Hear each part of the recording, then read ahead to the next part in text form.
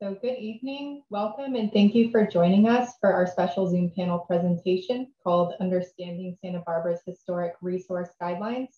My name is Sarah Faninga. I'm the Director of Programs here at the Santa Barbara Trust for Historic Preservation. The Trust stewards the past and present of the Presidio neighborhood and inspires preservation advocacy throughout the county in order to create a more vibrant community. I would like to begin our program this evening by offering some helpful Zoom webinar tips. Our presentation this evening will be closed captioned with subtitles for the convenience of our audience members who are hearing impaired. You can locate the controls to turn on or turn off subtitles in the bottom right-hand corner of your Zoom screen. It is a CC icon that you can click on to get a drop-down menu with options. If you do not see the CC icon, click on the More icon, which is the 3 dots, and you should see the option there. This presentation will be recorded and will be made available on our YouTube page and the Trust website, probably next week. During the presentations, you can ask your questions using the Zoom chat function or by submitting them to our panelists using the Q&A function. And both tabs are located at the bottom of your Zoom screen. After the presentations, the panelists are going to come together and answer some of your questions. Unfortunately, we will probably not be able to get to all of your questions, but we will do our best to address as many as we can. For those that are just joining, thank you once again for coming this evening to our special panel presentation and discussion. As we begin this program, we want to acknowledge and honor the original inhabitants of our region. Let's take a moment to honor these ancestral grounds that we are collectively gathered upon and support the resilience and strength that all Indigenous people have shown worldwide. We are on the traditional territory of the Chumash peoples. Now it's my honor and privilege to introduce our panelists this evening. Anthony Grumbine is a principal architect at Harrison Design and specializes in the architecture of Santa Barbara. He's the current chair of the City of Santa Barbara's Historic Landmarks Commission and the current president of Santa Barbara Trust for Historic Preservation's Board of Directors. Nicole Hernandez is the City of Santa Barbara's architectural historian. She worked as an architectural historian for 5 years at Historic Denver and 4 years for the City of New Orleans before coming to join the City of Santa Barbara in 2012. Cassandra Ensberg is a Santa Barbara-based architect at Ensberg Jacobs Design, and she served as president of the Architectural Foundation of Santa Barbara from 2014 to 2015, is a fellow of the American Institute of Architects, a recipient of the AIASB 2020 Luda Marie Riggs Medal, and a new commissioner on the Historic Landmarks Commission. She devotes much of her time and service to the community to educate about the essential role of art in design and architecture. So we're going to kick off this presentation with a poll question. Give me a moment to pull up this poll.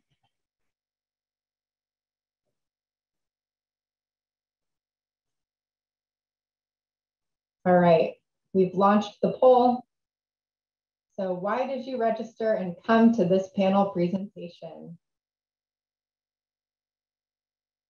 We'll give everyone a minute to respond.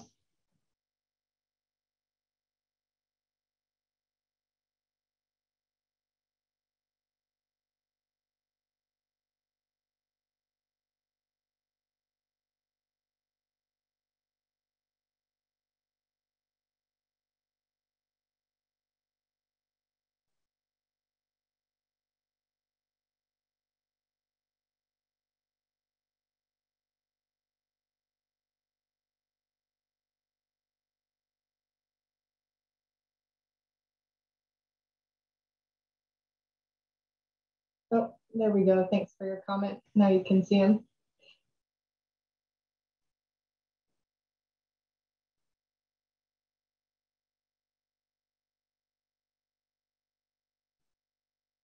We just cut off the poll answers that we didn't want to hear, right?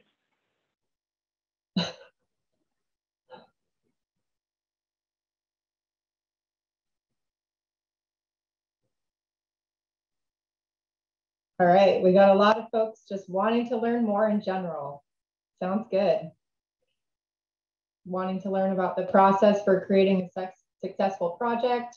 You're here for the Cliffs Notes, don't want to read the entire guidelines. And we got a couple people here wanting some brownie points from Anthony and Cass or Nicole's support on their project. All right. All right. So Anthony, I'm going to turn it over to you. All right. Thank you, Sarah. All right. So thank you all for coming and welcome. And so I'm going to put my Santa Barbara Trust hat on as a president and to welcome you all. The Trust has been, as part of the mission to be part of the conversation and to help facilitate good conversations around historic preservation and just an understanding of the past as we go forward to the future.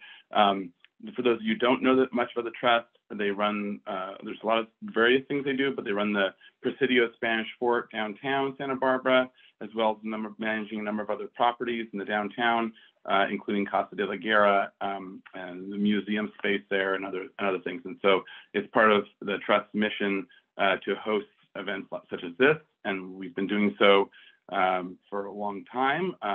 One of the last big ones, or one of the last big ones from a couple decades ago was the Plaza de la Guerra Symposium, which has also been an inspiration for some of the recent last couple of years, a number of symposiums that we've held and discussions that we've held on these and many other topics. So for those of you who would like to know more, you can contact the Trust. And with that, we're happy to partner with the city in this discussion about the guidelines. And those of you who want to know more about the guidelines recently now passed this last year, thanks to, well, although they've been a long time coming, it's been over 10, 12 years of effort to get to this point. And so we're very happy with them coming forth and being official now. And so this is a great opportunity to kind of walk people through them, talk about what they are, and kind of give a little overview and then have any discussions on it. So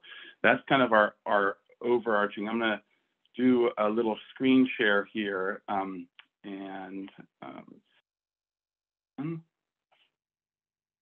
Sorry, I am, as a Historic Landmarks Commission, I'm very low tech, so I'm slow in this. Okay, here we go. All right, so with that, the historic guidelines is the document, but it really is it's the document that gets used by the Historic Landmarks Commission, and we'll talk a little bit about what that is, what our role is as the Historic Landmarks Commission. But first, I wanted to kind of step back even further and say, what is a review board? The Historic Landmarks Commission is one particular review board in Santa Barbara for the downtown and for historic structures, but what is a review board in general? And so review boards in general have traditions across the United States and elsewhere, and they're a way of having review for projects. But this also connects to, as architects know, as they're trained, and landscape architects and others, designers, it's part of the design process is to have your design reviewed and to give feedback on it, and to sometimes take that feedback and either augment your design or to come up with different solutions. And so it's part of the long tradition within the design world of review and of development of projects. So for our review board now, the Historic Landmarks Commission, or HLC, so as a particular review board, these are, and this is found at the beginning of our guidelines, these are sort of the big picture zoom out goals and sort of the charge that the Historic Landmarks Commission is set with. This is what we're supposed to be doing for the city, and this is established in ordinances and has its also its life in the charter. So it's ingrained in the city now. So some of the things that we do on this list, and I highlighted some of the key ones, were protection of landmarks, and we'll talk about what is a historic landmark. The development, and the El Pueblo Viejo, or EPV, is the downtown core, and we'll take a look at a map of that.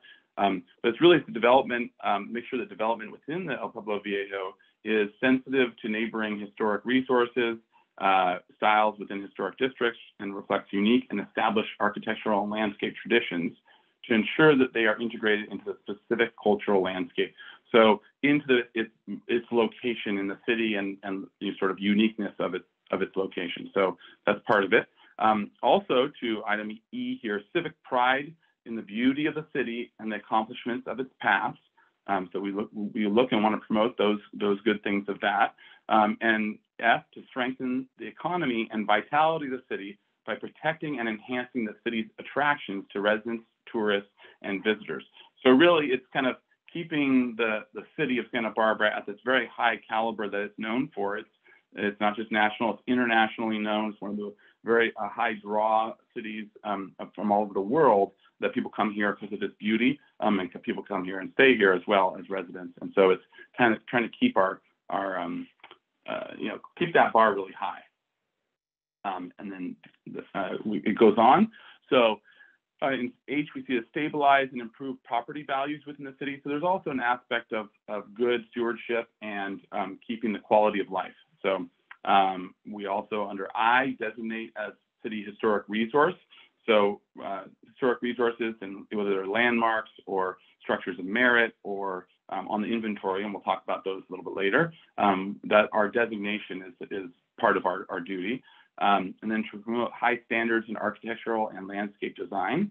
And then in K, to ensure appropriate, and this is what becomes a big one, and we'll talk about this more as well later, to ensure appropriate building massing, including size, mass, bulk, height, and scale in relationship to its site location and surrounding neighborhood.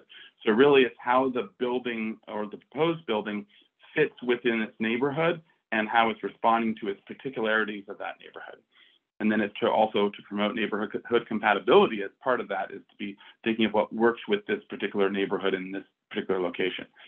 And then M, to encourage high standards of livability of projects and safety of residents. So it's not even just the aesthetics and just things look beautiful, but also making sure that it's livable, walkable, livable, pedestrian friendly and people friendly, and then also safe for its residents. And then finally, fair and consistent both in policy and implementation. So part of this is making sure that we are fair and sort of judge the design by the qualities of design over and over, and it doesn't matter who's doing it or where it's being done. We keep that bar high for everyone, and so that kind of is our overview of our charge of what HLC is, sort of at the heart of HLC, and what we're looking for as the commissioners when we review projects. So then with this map here, this on the right here shows, and I'll use a little annotation tool to mark some things here. So this, the pink outline here around this, that's the El Pueblo Viejo, that's the downtown portion. And then also in El Pueblo Viejo, and you can see State Street right here, all the way out to Stearns Wharf as the sort of spine organization of the city and the density. And then there's also this area up here, which is the Mission area. And so these regions are all part of any project within those regions are going to go to HLC as the design review body. And this is a map that our office did to kind of show that looking at the density of these buildings down here and how those are the major and more commercial and mixed use, but just more dense and solid. And that also highlights the various historic buildings, whether it's the Presidio, Spanish period, or the Victorians, or the Spanish colonial revival. And so depending on all the various styles that have been within our city, that's also an important part of the fabric. So whether it's the particulars of the buildings that are outside of the El Pueblo Viejo, that are outside of this region here, or those within it, we're looking at both of those. And so for the last slide here, sorry, I'm still in annotate mode here.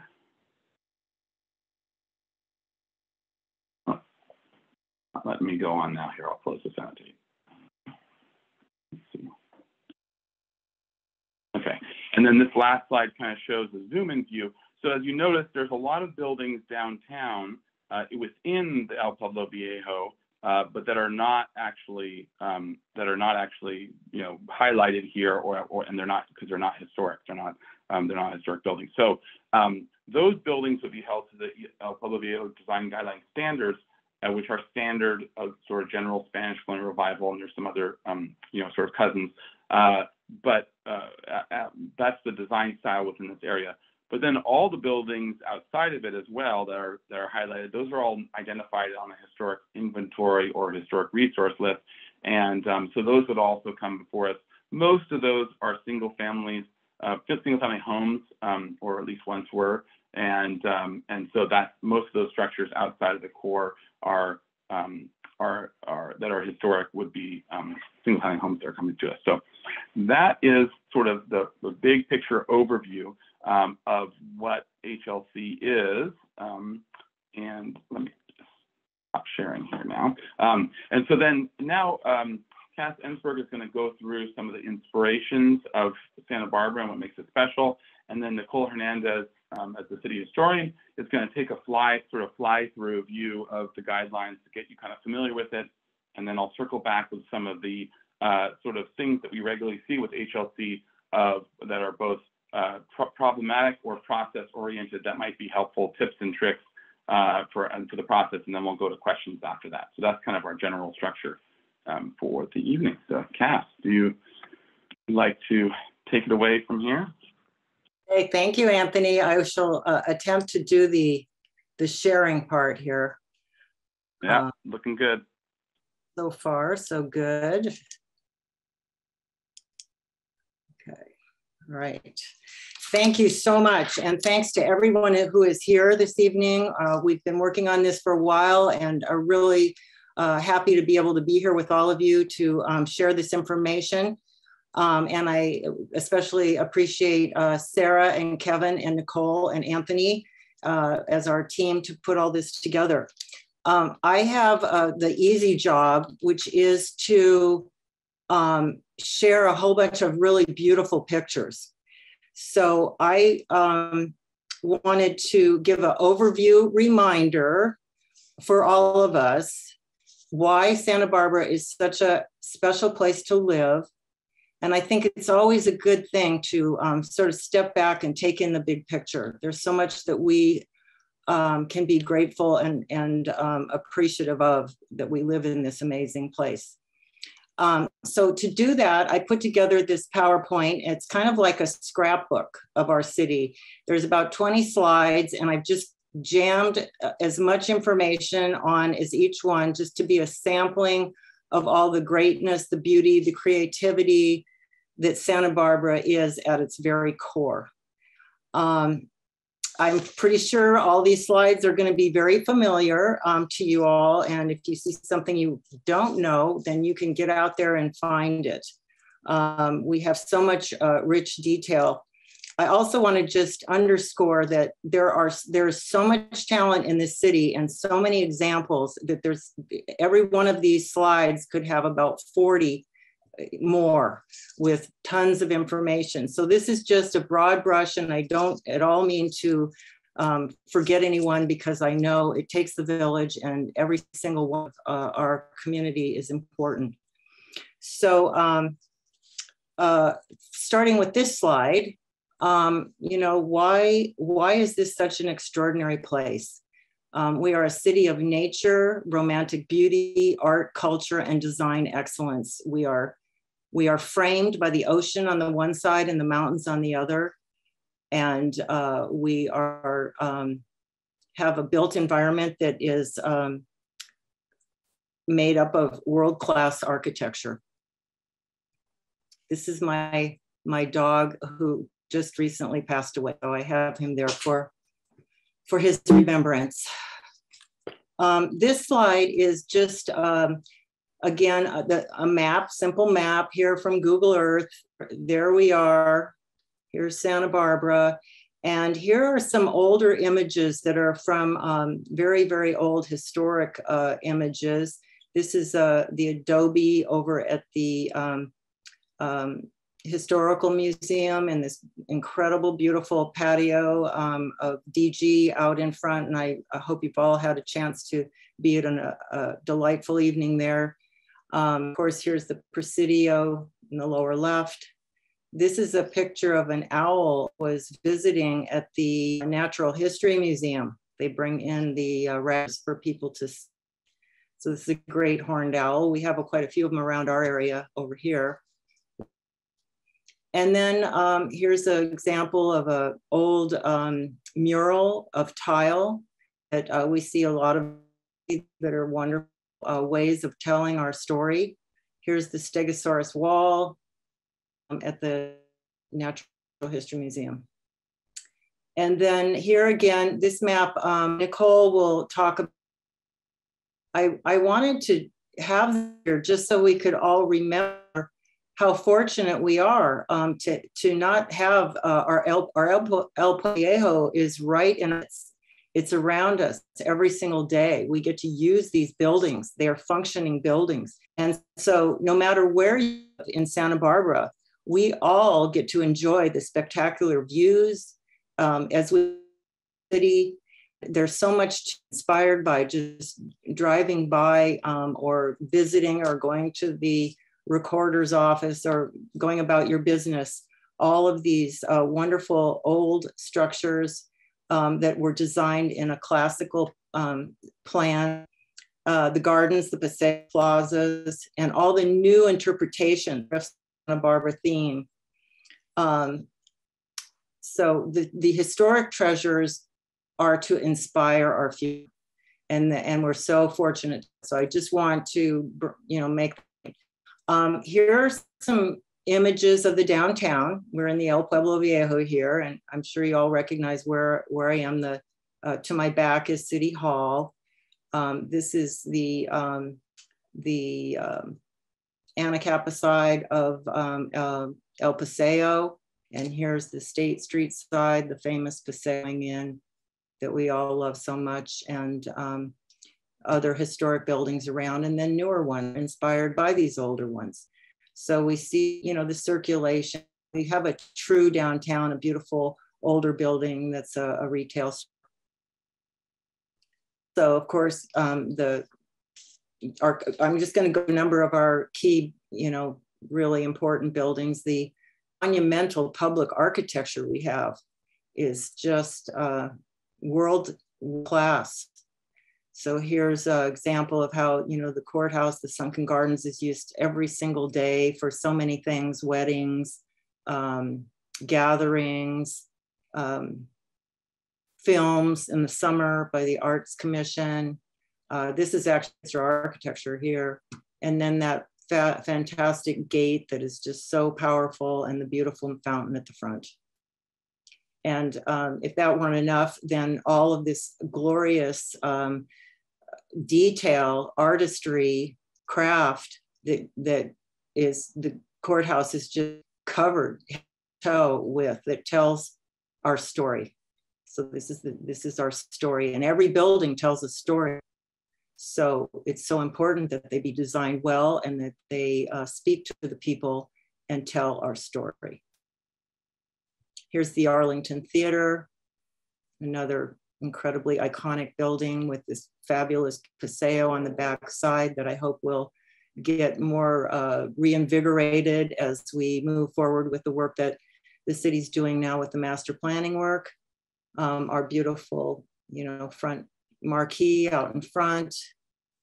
This incredible door on the back side that goes into the stage area, and then of course the interior.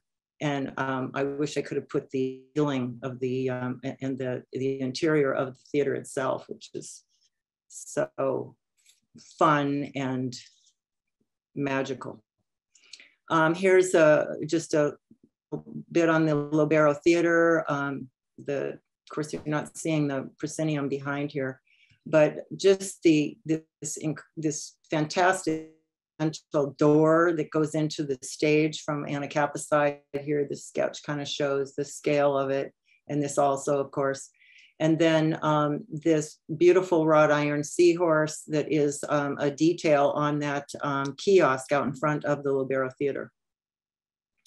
Here's the San Marcos building, another fantastic treasure with this beautiful cast stone detailing all around it. And of course, it's a building that's a donut shape. So you go inside here and there's a beautiful courtyard inside that's the building is surrounding. But another fantastic Santa Barbara building. Here's the old mission. On a day that I just happened to be by there, and there were these horses out there in front on the grassy area by the rose garden. I just thought that was so fantastic. I wish this was an everyday occurrence. And of course, we have the Imad Nari Street Painting Festival every year that is just draws thousands of people to celebrate art and to be in this incredible backdrop that we have. Our built environment in Santa Barbara is so spectacular. It's everything you know, if you're making a movie, you have to make a set, you have to build it. We have everything here. Just the most beautiful spaces around us all the time in the outdoor rooms that we're so fortunate to use because of our mild climate. Here's some examples of around the Presidio neighborhood. Here's the beautiful Presidio that the trust does such a great job of taking care of. And around the corner and across the street, the main post office with, this is just a detail of that side door with this beautiful relief. And of course, the inside of the post office is also as awe-inspiring with all the work of decoration from the WPA period. And then over here, we have the Baylor building that is to the back. I think you can kind of just see a little bit of it over here in the corner behind the Presidio. And just one of our favorite buildings was designed by Julia Morgan and just has the most sensitive fenestration and proportions and detailing, and is one that we are often looking at as we're looking at adding new buildings for residential. And then, of course, there's the magical landscape architecture and gardens in Santa Barbara. This, the Lotus Land is, of course, just one example, but just a fantastic world-class, I don't even have the words to describe how Lotus Land is. So full of art, so full of creativity, so magical in every way. So this is one that also inspires us, you know, the broader community as well, and brings people from all over the world to visit Santa Barbara. As Anthony said, you know, we have a high bar. Again, here's the, as I was talking about our backdrop, you know, this is the San Marcos building, and here we have the Fiesta, Viva la Fiesta parade. Here's the Dons marching. Here's my mother over here. And this celebration of everyone in the street where they can come from both sides of the city, come together on State Street and celebrate in this way that we have done for as is our tradition. And then over here on the right, you see the also incredibly creative solstice parade that we all just love every single year. Few slides on our deep, deep heritage and rich heritage of art and culture. These are some paintings of just a few. We have so many amazing painters and artists in this town. I'm just showing a few here that I could get a hold of, in some of my favorites. Ray Strong here, Channing Peak here, Phoebe Brunner. This is a mural that she painted over in the Funk Zone that's really fun. This is the mural that's on the backside of the Granada building. It was originally designed to be on the wall over at the San Marcos building. And there are several more panels that go with it, but it's over on the, this and several of the panels are on the backside of the Granada garage now. And then this fantastic painting over at Ortega Park by Manuel Unzueta.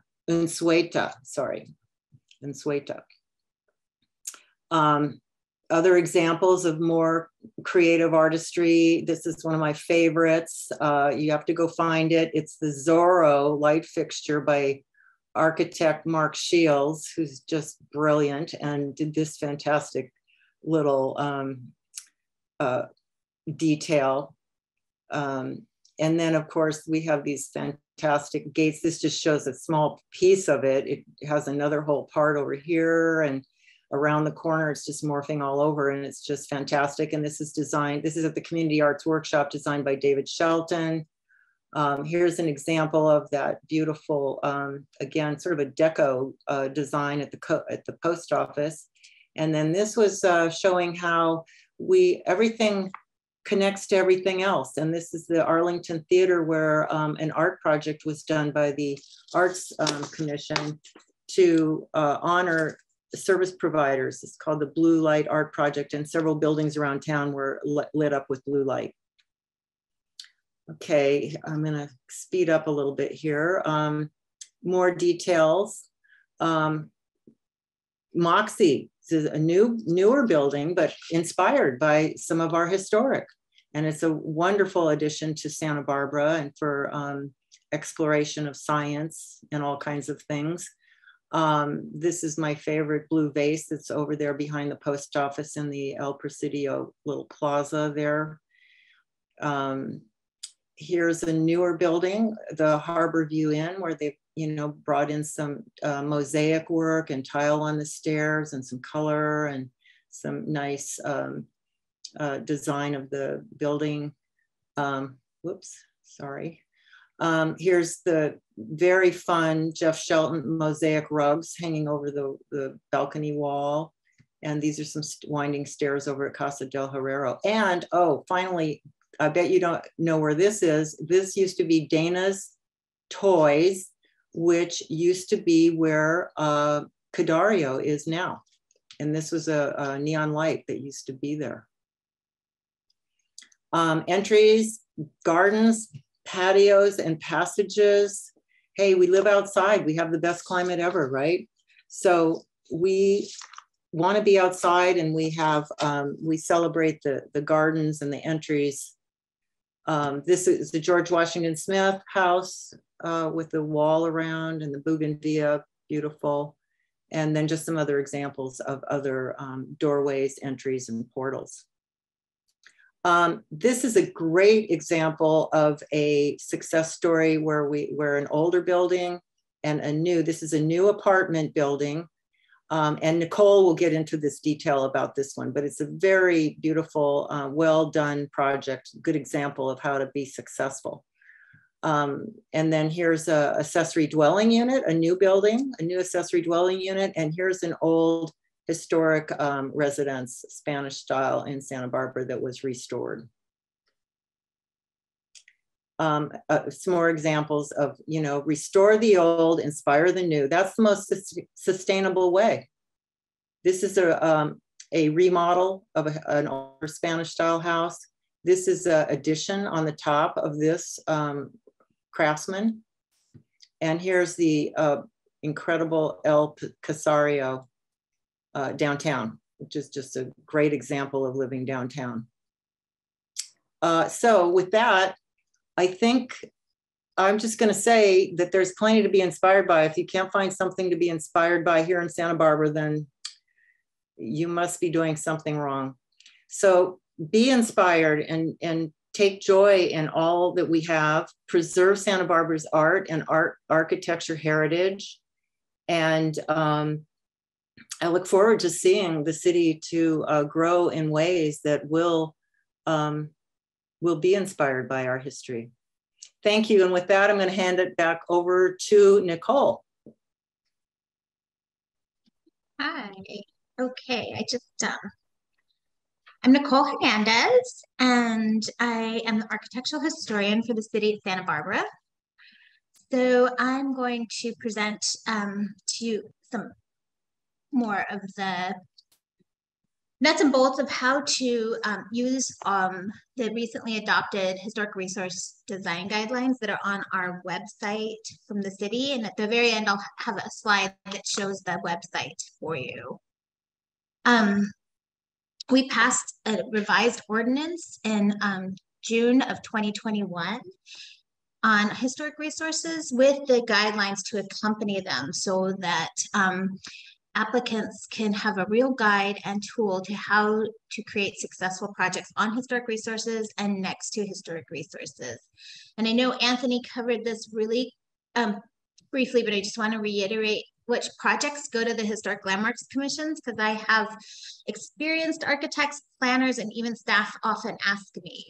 All historic buildings go to the Historic Landmarks Commission, as well as new construction in the El Pueblo Viejo Landmark District. And it's sometimes good to remember that El Pueblo Viejo is a landmark district. Everything in there is united as one district, so it's considered, its importance as a whole is really as important as its parts and pieces. And the ordinance does require, if you're doing new construction or alterations not to a historic building, it be in the Spanish colonial revival, a Mediterranean style, or an adobe. So it doesn't even allow by ordinance going out of those styles if it's a new construction. This is the map that Anthony showed you earlier that has all the identified historic resources that have been identified and added to one of our lists, and the outline of El Pueblo Viejo. If you click on these little dots on the parcel, most of them will connect you to a report that will tell you why it's important, the year it was built, the architect, what the style is, and why these things were voted to be protected by our city.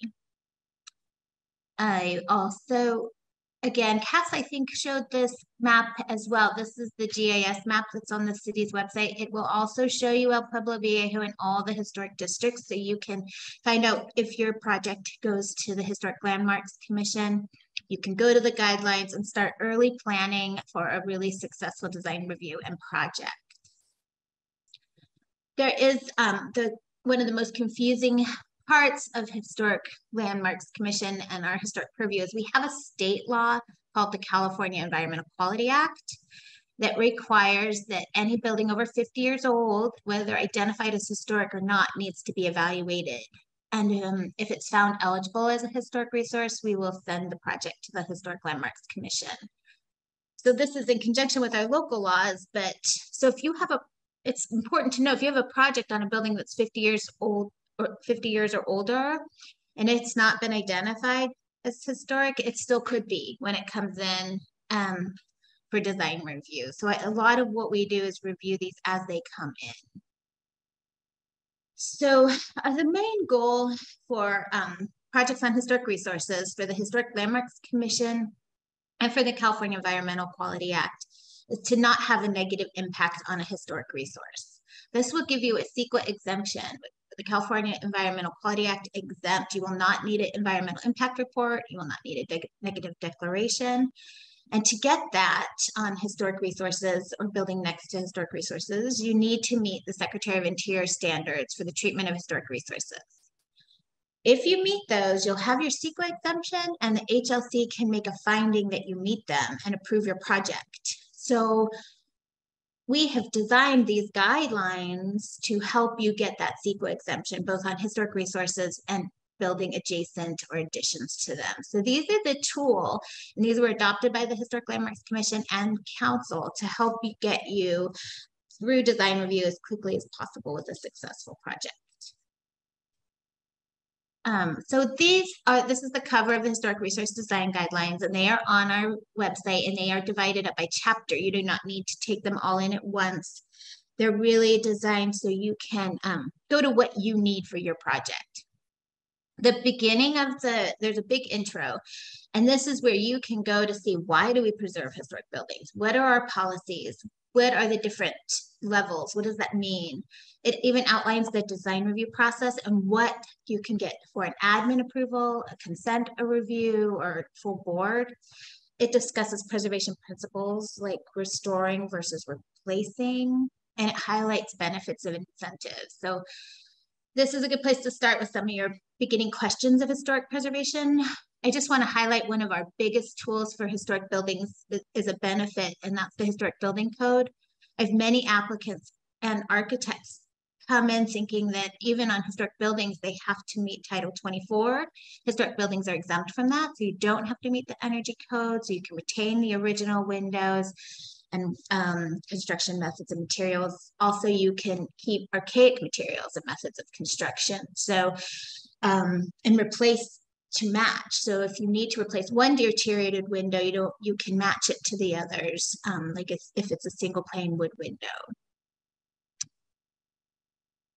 Also, just so you know, we do waive all administrative fees on historic buildings for planning. So that's another benefit of historic buildings. We're just trying to give as many incentives as we can because we know that taking care of these buildings is a big undertaking. The second section of the resources is goes through the character defining features of most historic buildings. So there's a section on windows, doors, woodwork, plaster, roofs, chimneys, how best to put solar panels on a building, a historic building, porches, balconies, and paint. And it even goes through paint colors that are appropriate for different styles. I sort of focused a couple examples of this section on windows because they tend to be our most vulnerable character defining features of our historic buildings that have a lot of myths around them that we are trying to just give you some alternatives to. One, it starts out just describing the different types of historic windows. So, and then it goes into things like understanding the energy efficiency of a historic window, how you can make your historic window much more energy efficient and even cover lots of the costs versus replacing a window. Just getting it right out there. In El Pueblo Viejo Landmark District, we don't approve any vinyl windows and we don't approve them on historic buildings. And this is sort of a photograph of why wood windows tend to add like a real depth and shade and dark, light and beauty, and as they have different patterns, and the vinyl tend to be very flat and don't really speak to the window anymore. And I have a couple examples of historic windows that had these put in. This project said these were like for like, and this is not what we consider like for like in the historic world. These are true divided light casement windows that were replaced with double hung vinyl windows without true divided lights. And you can see on a simple Spanish building from the 1920s, these really spoke to the eye and really made the building quite lovely. And without them, it became just more of a little box without much interest anymore. This building also had these recessed windows and true divided lights that really drew your eye into the beauty of the building. And when they put the vinyl windows on, it became very flat. And it no longer had that play of light and dark that really tends to draw people's eye to the beauty of these historic buildings. So we try to match, when we match a historic element, we really try to match the profile, configuration, material. All those things need to go into it, which can tend to be very expensive when they have to be custom done. And to meet those Secretary of Interior standards for historic preservation on buildings, it does say that deteriorated features are required to be repaired, not replaced, unless they're too deteriorated to repair. And to get that CEQA exemption, to get your projects through, you really need to investigate repairs before we just go to replacement. And lots of times, people have this myth that restoration is just going to be too expensive. And sometimes it really isn't. So it's worth to take the time to look into that. For example, I just had a project, an applicant had 24 wood windows on a 100-year-old building, and it was only $250 a window to repair. They replaced the pulleys, reweighted the windows, replaced all the cracked panes, added new brass lockings, and weather stripped, and the whole project for $250 a window, which is way more economically viable than lots of replacement windows can be. So one of our most popular sections of our guidelines is additions and new constructions. And this really gives lots of illustrations on how to make those successful, because these are the kind of projects that usually end up at our full board. So all the boards, even the Architectural Board of Review, the Single Family Design Board, and the Historic Landmarks Commission, have to make a finding that a project is compatible with adjacent historic resources. So even if you're not going to the Landmarks Commission, you might need to use this section because you might be building next to one. And here's some tips that we have in there on how to do it. One of the biggest things is really location on the site, looking to really make the even sight line on the street. Sometimes if the building's too far back with like too much parking in front, it won't relate to a bungalow next door that has a front porch and no parking in the front. It will break up the pedestrian experience. And sometimes if they're too far back or too far forward, they overwhelm the buildings next door. Orientation to the street. Typically historic streets all have front doors that face the street. And when you break that with like a solid wall with no front door and no interaction with the street, it really does not become as much of a lovely pedestrian experience. Speaks to the whole city. One of the best tricks to make a new building compatible with an old is mimic some of the roof lines. They start to create a rhythm on the street that our eye just automatically looks to and considers just really lovely when you're walking down streetscapes. Height, mass, and scale. This is such a difficult one in our tight city that's growing so fast, but it's really important to look through the guidelines and make sure you're not designing a building that's just going to overwhelm the buildings next door. And I have the case study coming up on how a big building did do this successfully. Using your fenestration, mimicking windows and window shapes along a streetscape really can create a compatible building. If you have a building that doesn't have a lot of windows, it starts to become stark and not relate to the historic buildings next door. Also, in materials, like in this example, there's a stuccoed vinyl window building next door to a wood craftsman bungalow, and they don't really speak to each other anymore, really breaking up that streetscape again, and really trying to not look at your project in a tunnel, but looking at it, how it's going to fit in on the entire streetscape really is a great way to look at your building, because these will become walkable places, and most of us know how lovely it is to walk on a beautiful street all together. We have a whole section on accessory dwelling units, which we have so many coming in. And one of the requirements is that, it does need to be compatible if it's behind a historic resource. And there are some tools to help the accessory dwelling unit speak the same language as the front building. And I will go straight to this case study, how to be compatible with the historic resources and in the El Pueblo video. So this case study had 3 lots. And one of the lots had this 1875 Italianate cottage on it. This was the home of a Chumash family, and it was a designated landmark, so they couldn't touch that.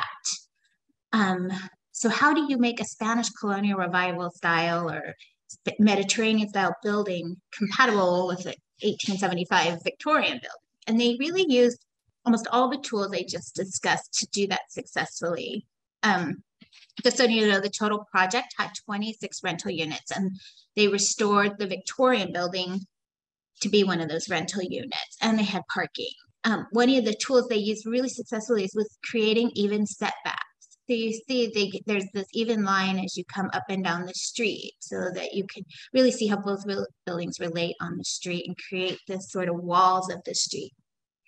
The roof form, actually you can't see it as well in this picture, but the Victorian is a hipped roof, and so is the new building. Even though the new building has a terracotta roof, they both have the same shape, which creates a rhythm on the street. The new building used elongated windows, you can see, that followed the pattern of the Victorian. So it took its cues from just a few pieces of the Victorian and created another style.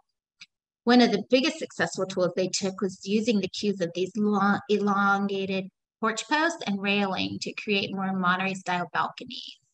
And then it was compatible with the newest building, which is the Spanish one on the end. And you can see the height and mass. I mean, this has many units. It's a big building, but they gave it some space and room from the historic building so that they could relate to each other. And actually, it's only a 4-story above the historic building on the streetscape. I just wanted to highlight closely some of these chamfered posts, how they mimicked them from the Victorian building and to the new building. And then this building across the street, which is a 1920s Spanish colonial revival building that's historic, also has the post. So as you go down both sides of the street, you start to have this language that all starts to speak together. And this is looking up from the new building to the old and how they relate to each other, even though they're in different styles and different eras. And section 4 of our guidelines really goes into how the streetscape, landscape, and lighting elements, as Cass had shown you to look for inspiration, we have beautiful design elements all through our landscaping. And there are lots of sections in this that can help you do that and give you lots of ideas on how to do it successfully in Santa Barbara. I think, yeah. And then we have a whole section on the historic architectural styles. There's 13 styles in this guideline, and it really goes through the character defining features and why they're important of the different styles. So if you're going next to a Queen Anne building, you can look and say, what makes that special? Why is it special? Maybe those are some of the features you'd want to pull out in your building, or maybe you're just trying to learn why your own Queen Anne free classic style building that you just bought is important. This can really help you understand that. We also have a whole section on our website with bios and buildings of different architects. So you can look, and if you know some of these architects that built these buildings or have a building built by them, you can come and see why they're important and what other buildings they have built. I'm trying to make this a very interactive portion because as I find more buildings, I add to the bios. So the web pages we have where you can find the guidelines, it's santabarbaraca.gov/historic resource design guidelines. And the main historic preservation page that has the interactive map and the architects and the styles guide is santabarbaraca.gov/historic preservation. And we also have an Instagram post that you can follow at #SB Historic Preservation, where we feature several buildings a week, just different historic buildings, just featuring their beauty and why they're important and what year they were built if you're in, and it's just kind of a fun thing to follow. And that ends my presentation on the guidelines with a Victorian masterpiece that's in our downtown as well. Thank you, and I'll hand it back to Anthony. All right, thank you, Nicole. I'm going to pop in really quick with a pop quiz question for our audience. Give me a second here to share.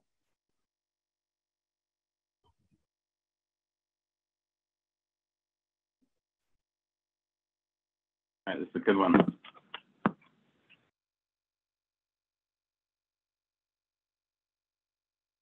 Okay, let me pop up here. Okay, your pop quiz question. Which of these buildings is not in Santa Barbara? Which of these buildings is not in Santa Barbara?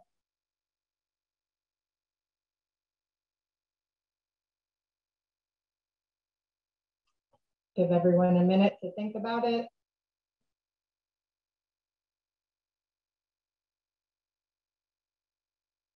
I thought there was only one that was in Santa Barbara.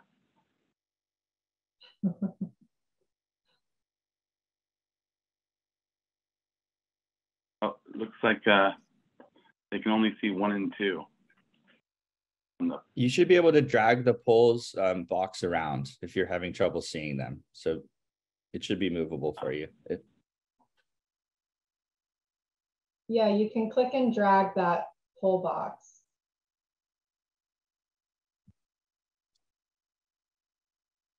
Yeah. It was blocking one of mine as well.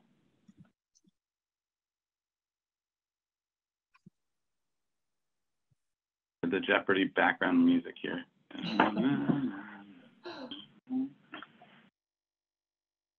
All right, give it a couple more seconds. Think about it.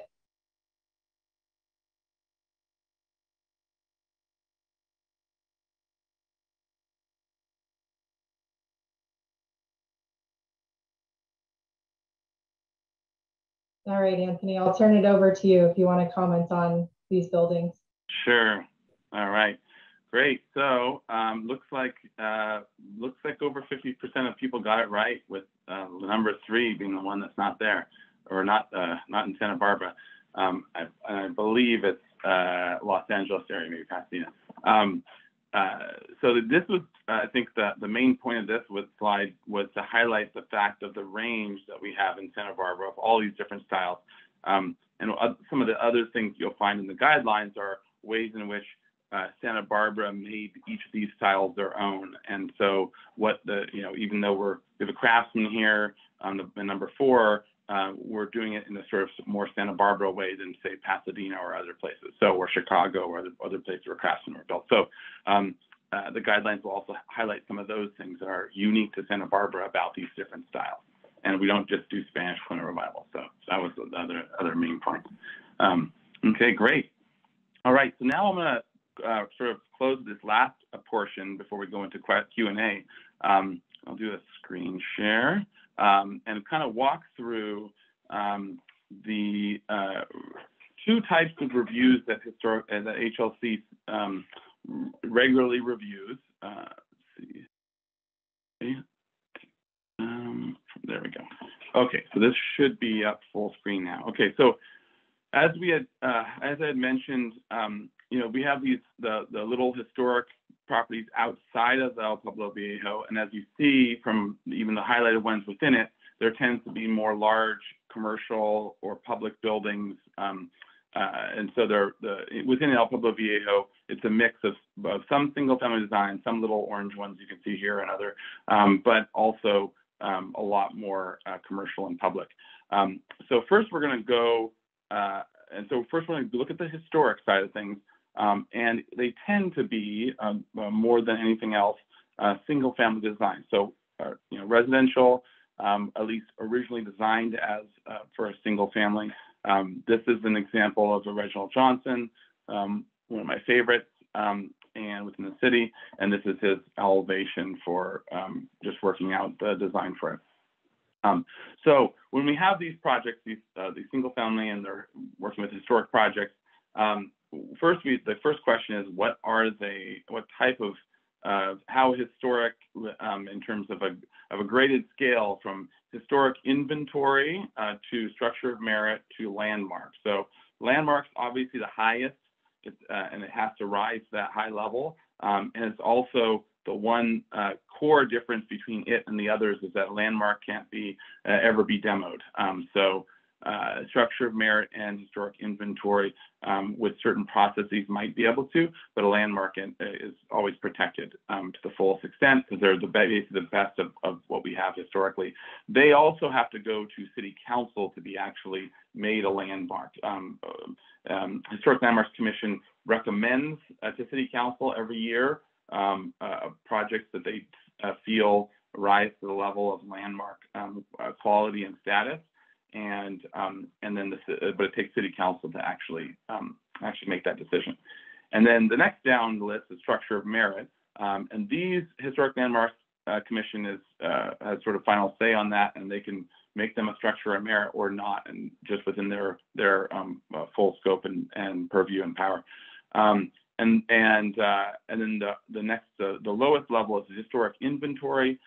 These can be the city historian, right, currently Nicole Hernandez, can just select properties that are obviously of historic merit of some sort and can put it on the historic inventory. And they're basically just sort of, earmarked that, hey, this looks like it's a potential structure of merit, or it might just be contributing to the neighborhood. And it's sort of just as an earmarked property.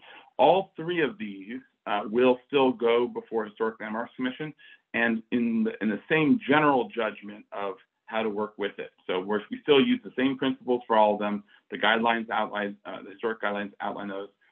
So the same rules apply for all, but the landmark just applies to the highest level, and the historic inventory not as much. Okay, so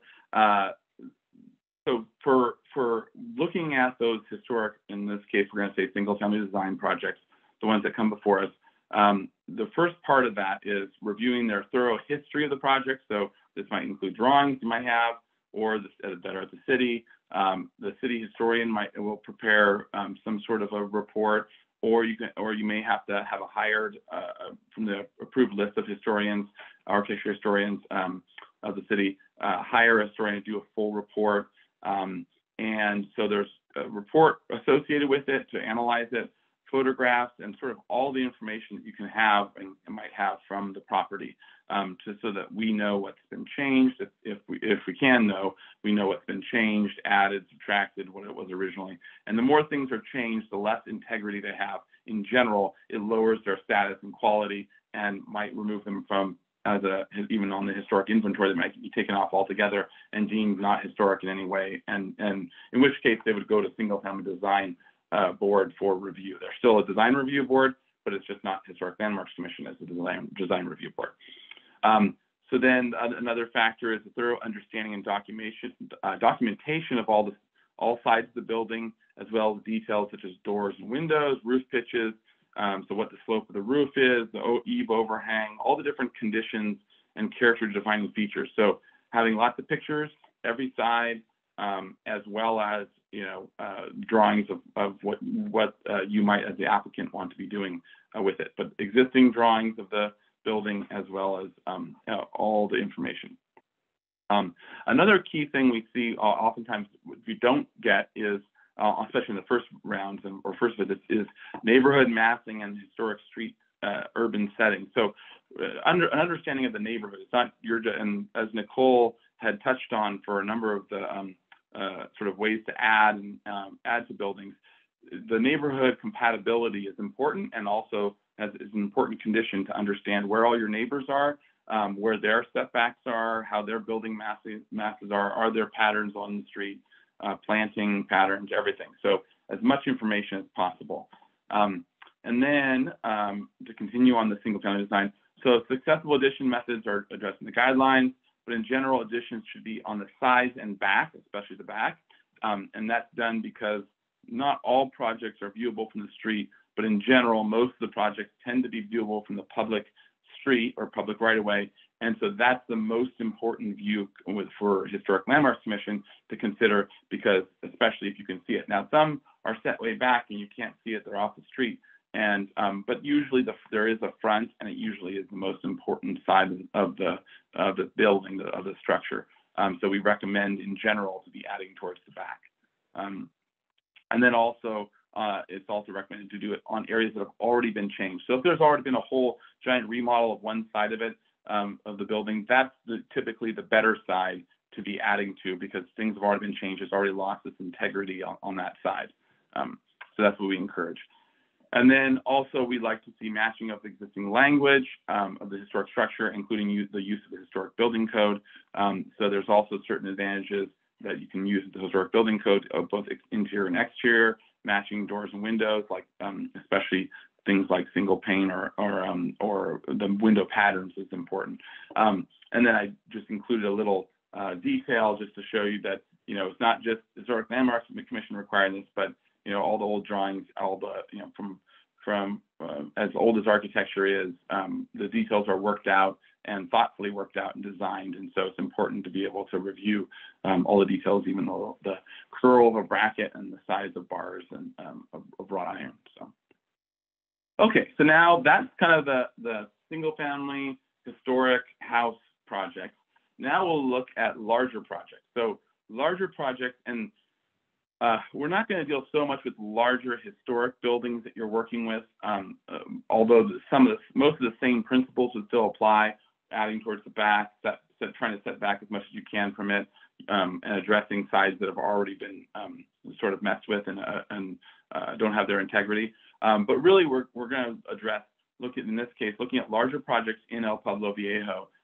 They'll oftentimes usually be around historic buildings, so they need to work with the historic building, but they're not actually, most of the time, they're not actually a historic building themselves that's being added to or modified. So, okay, so in general, a successful project follows these steps, and some of them are just required to follow all of them.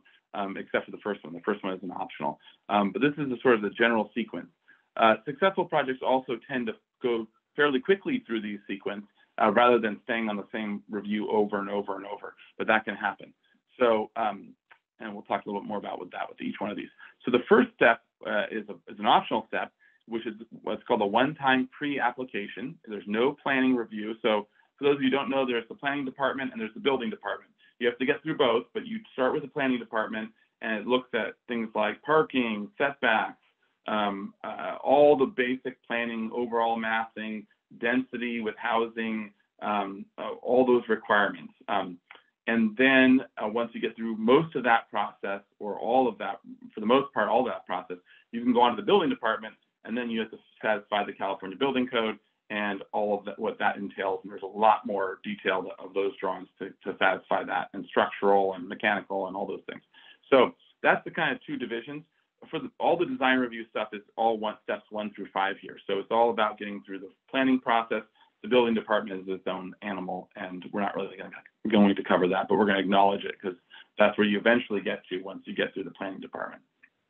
So with option 1, or with step 1, this optional, it's really helpful to get a gauge on what Historic Landmarks Commission is going to find, whether in general, especially the mass, bulk, and scale, which we looked at one of those early slides, as one key thing for neighborhood compatibility and just overall good design. Is this pleasing and does this make sense, this particular building, whatever it might be, in terms of its overall mass, bulk, and scale, and how it addresses the street and how it relates to its neighbors. So this is helpful, this optional one-time pre-application, but there's a big asterisk here. There's no planning review ahead of time. There might be a little bit, but there's no official full planning intake and thorough review and catching all these things that you might have to do, and setbacks that you might have to follow, or other things that might be potential problems, which might be really big problems that would have you change your whole design. So you've got to be a little bit careful with this, but it does allow for initial, before developing a whole huge massive set of drawings, an initial quick concept review to see if in general you're in the right, going in the right direction with your design, and whether it seems like it's supportable by the Historic Landmarks Commission. So that's the step 1. Step 2 is first full planning application and HLC review. And then we'll get into each one of these after that in a second here. 3 is then sent to Planning Commission for comments if it's required, if this is a required step. Some projects do, some projects don't. Have to go to the Planning Commission for comments. But the projects, most projects are it's coming through HLC as the official review body, and it's going to Planning Commission for comments. But HLC is the final decision maker on it. So then it comes back to us afterwards, after the Planning Commission has analyzed it for the number of units and the density and the parking and all these other things. And if there needs to be a height exception, or if they're asking for a height exception, to go to Planning Commission to see if that's supportable. So there's all these things that need to go to the Planning Commission for, and then it comes back to HLC. And it comes back for step 4, which is project design approval, or PDA. Now this is the real big one, and we'll get into that a little bit more. But then after project design approval, it's basically step 5 is final approval, and that's like the nitty gritty details are being worked out, and other things are being sort of massaged and pushed and pulled a little bit. But the overall massing stays the same, the overall design stays the same, and really final approval is working out the approved design. As a note, on step 4, project design approval, that's the first appealable action. So that's the first time that anyone can appeal the project, whether it's successful, whether HLC approves it or not.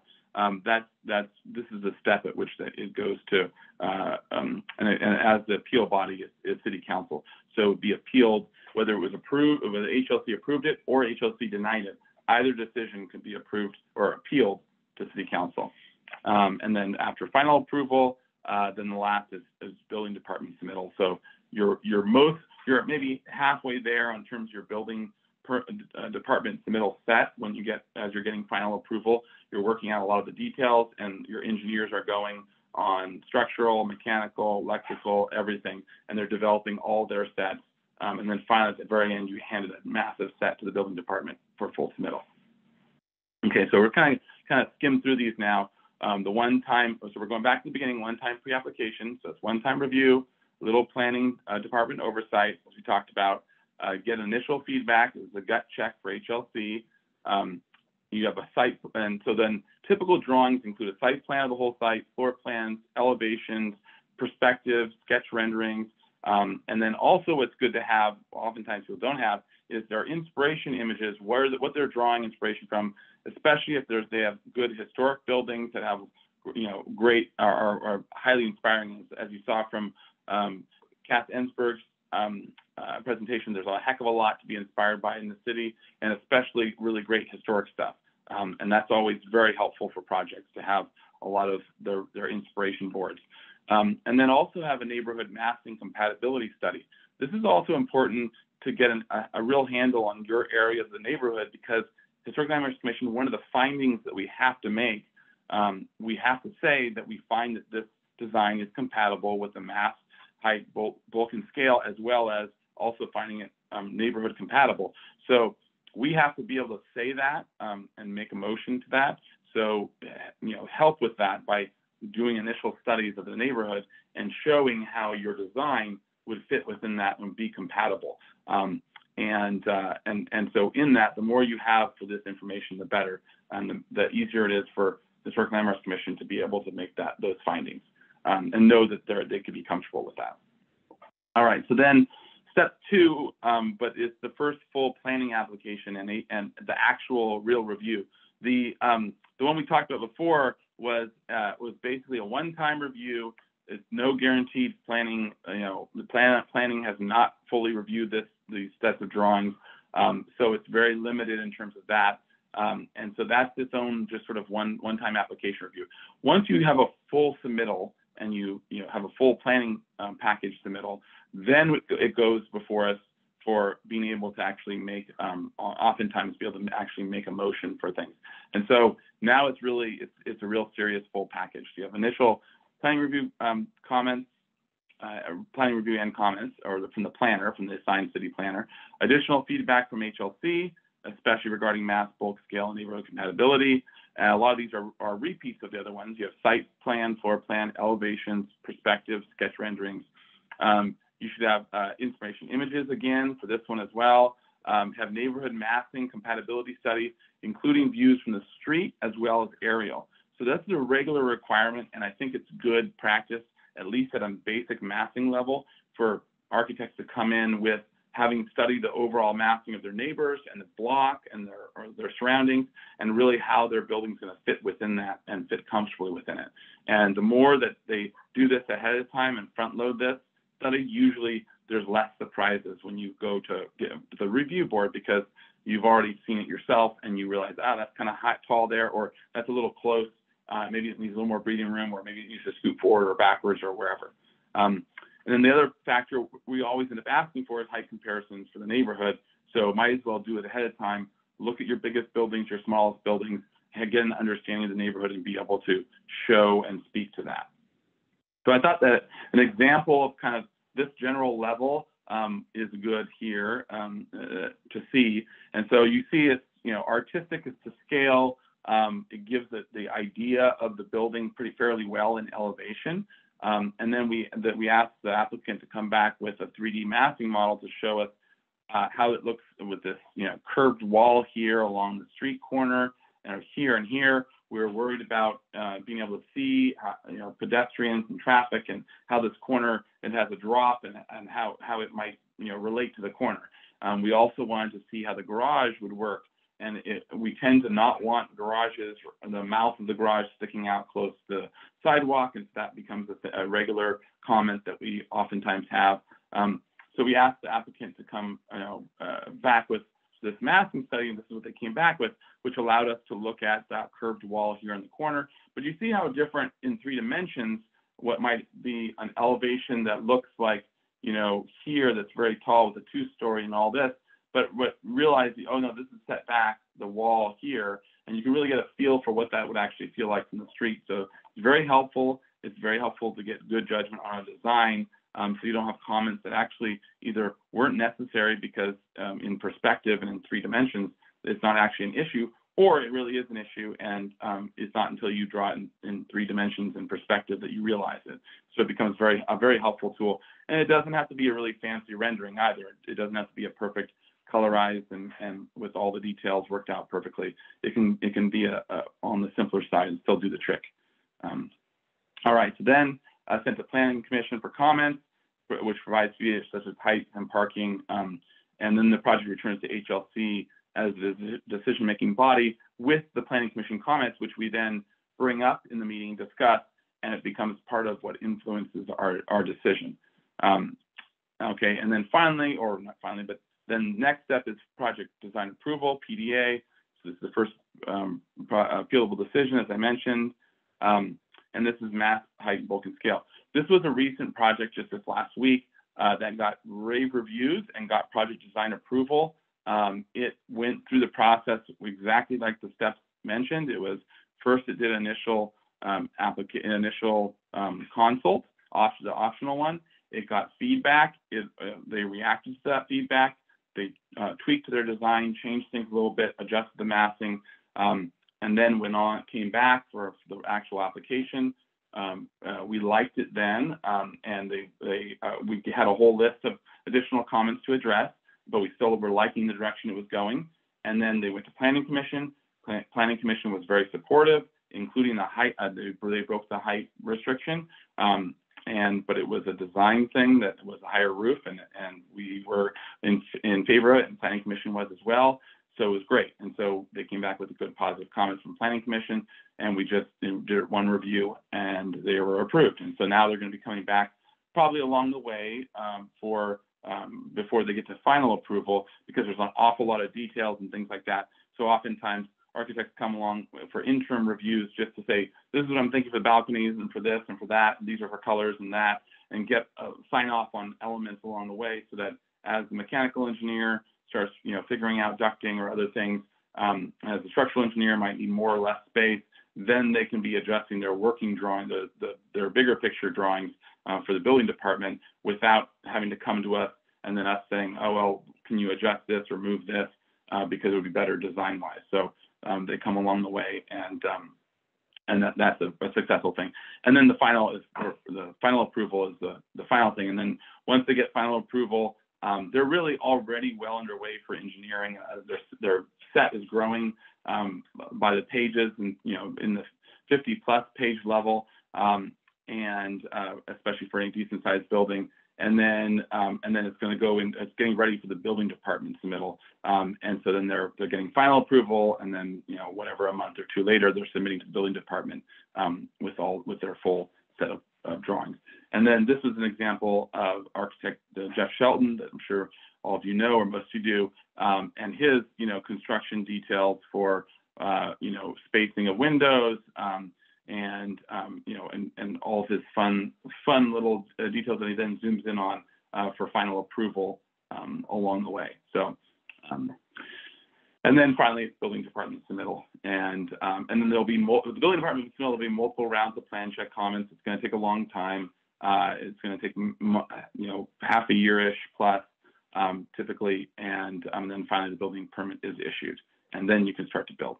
So. All right, so with that, let me just stop sharing here.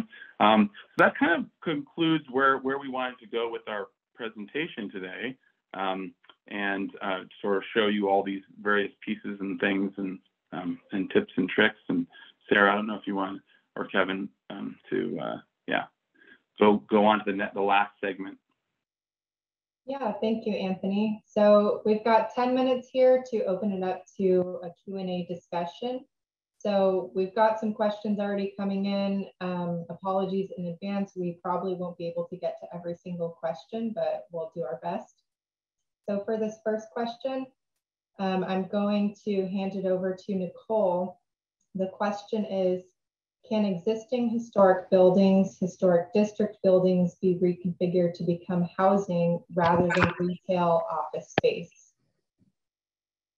Hi, yes, we do not review use at all. That is a zoning issue, and we've been looking at it a lot, and I know we've had a lot of developers look at it. It is pretty difficult actually to change the use from commercial to housing because of all the plumbing required. You know, you have to put in, say you're taking the old Macy's building.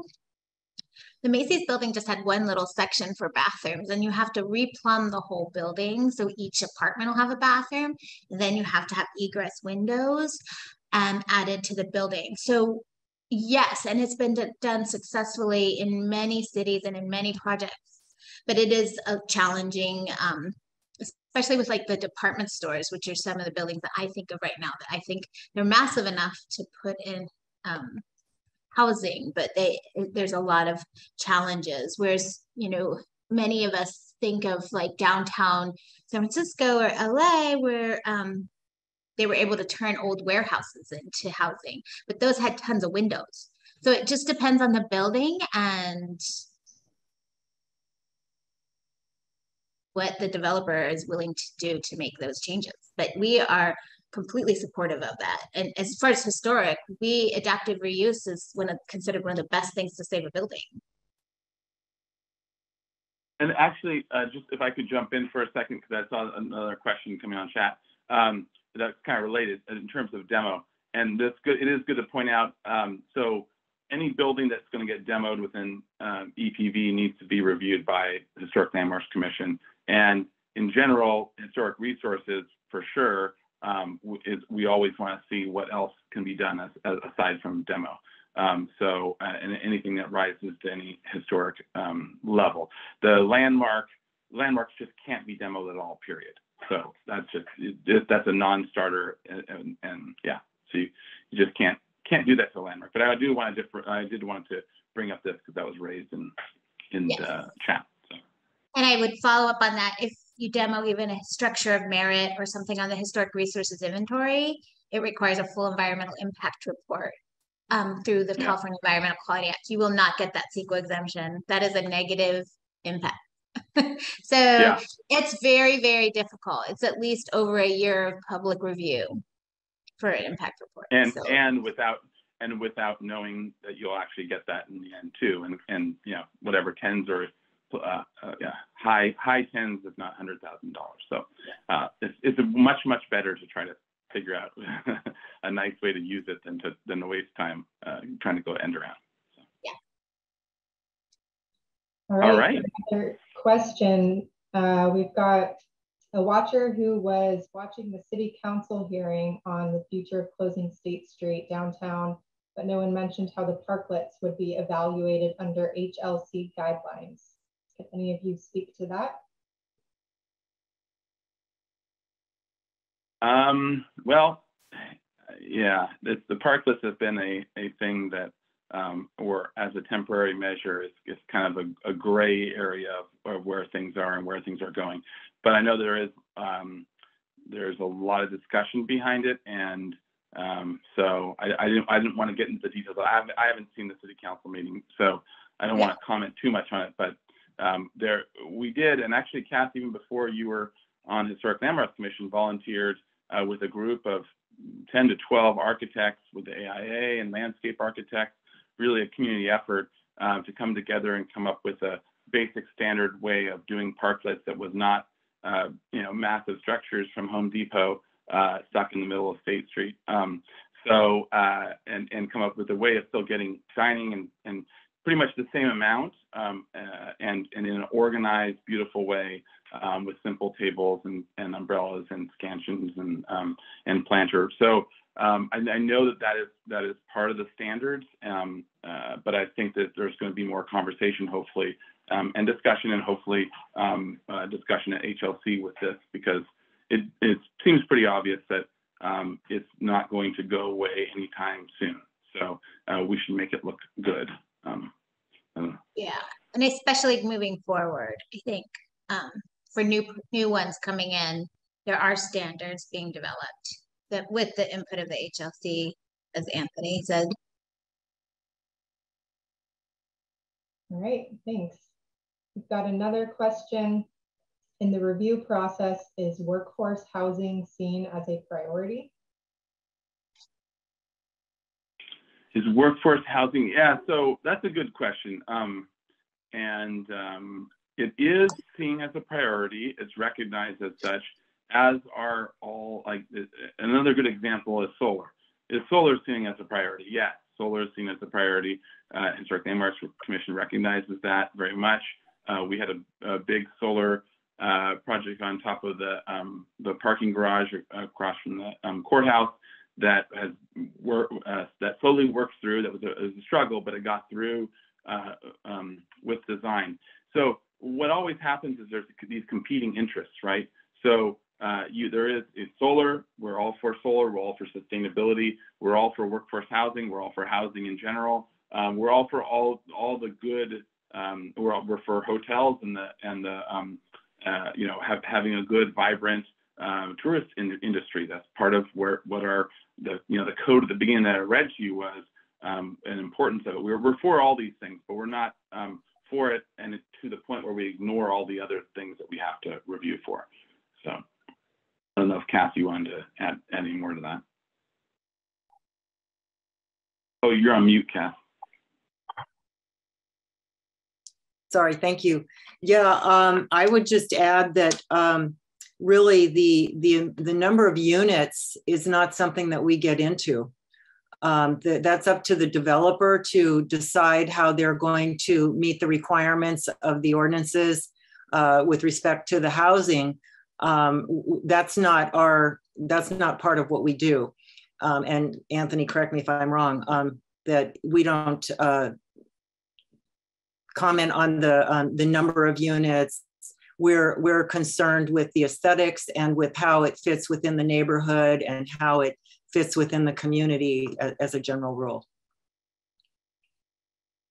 And we like, children and dogs as well, and plants. Yes, all of that. That's why we're concerned about the neighborhood. We want to make sure that it's a livable place. And I think one of the big struggles that we're all having as a community, and we talked about this at our last hearing, is how to be an existing good neighbor that you already live there, and how to be a new neighbor coming in to be a good neighbor. How do we work together to have the best that's going to be the best for all? And how do we transition from a higher density like State Street and the streets adjoining, and then as we move very rapidly down into these neighborhoods that surround, these old neighborhoods that surround our city, that are all generally 1- and 2-story houses, single family residences for the most part, although there are some apartments and various other things too, but they're smaller scale. So this is the trick. This is the design challenge. This is the puzzle. How do we figure out how to creatively and aesthetically make it all work? And which I think every architect should be very excited about figuring out that Rubik's Cube, if you will. Mm-hmm. Fun. Yeah. It's a fun part of the work. It's finding out how to make it work. And we have so much inspiration to help us. The answers are everywhere. There's many answers. Yeah, and just to be a little bit of a jerk about it, we to the extreme version of this. So I think we, at UCSB, the Munger Hall conundrum and issue, we could just take a whole block of State Street, wipe it out, and do a Munger Hall there, and there's our housing. But that's the obvious extreme other end of it, where if you put one thing above and beyond everything else. So we need to balance that between what all those needs and importance of that, but also keeping the quality and livability of the city at that high level. So everyone gets a window. Yes. All right, thank you. And we've hit 7:30, so thank you all to our panelists and to our viewers for those great questions and participating throughout the entire presentation. We really appreciate it. Thanks again for coming to this special Zoom panel presentation, and have a good rest of your night. Take care. Yeah. Bye, everyone. Thank you.